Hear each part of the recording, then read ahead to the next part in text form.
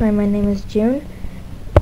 And I'm here to review the DSI for the acekard 2i. And you know that 1.4 firmware for the DSI doesn't work. So I'm just here to tell you that yeah, there's a website on the right, so you could just download it on the right. Okay, I'm rebooting my DSI. Okay. As you can see, it says Danny Phantom. That's what's supposed to happen if you update it to the firmware. It works perfectly. Everything works fine. Perfect. Let me reboot my DSI to make sure that it's 1.4U. 1.4U, as I said. Now let's see. As you saw, it worked. Let me tell you how to update the version. Micro SD card. And there's two of these.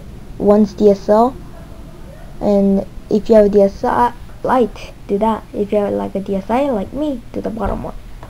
Yeah, because I have a DSI, I'll use this one. Loading. It'll say this and all these stuff, and press start. Okay, I'll do it. Select something else, you'll not do it. Okay, let's see.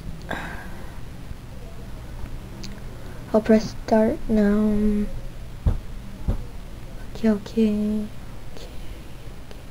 It says you might have to, it might destroy your acekard, and it won't. This is my third time updating this thing with the same software. You know, it's just fun. Sometimes I get errors on this thing, on the menu, so, but don't worry, it's not damaging.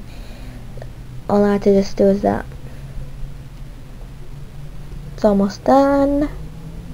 Sorry about the long mouth talking.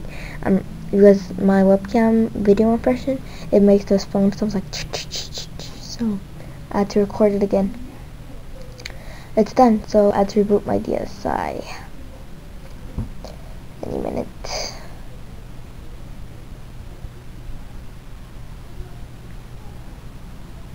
Okay, rebooting my DSI. And Danny Phantom, press A. Not damaged.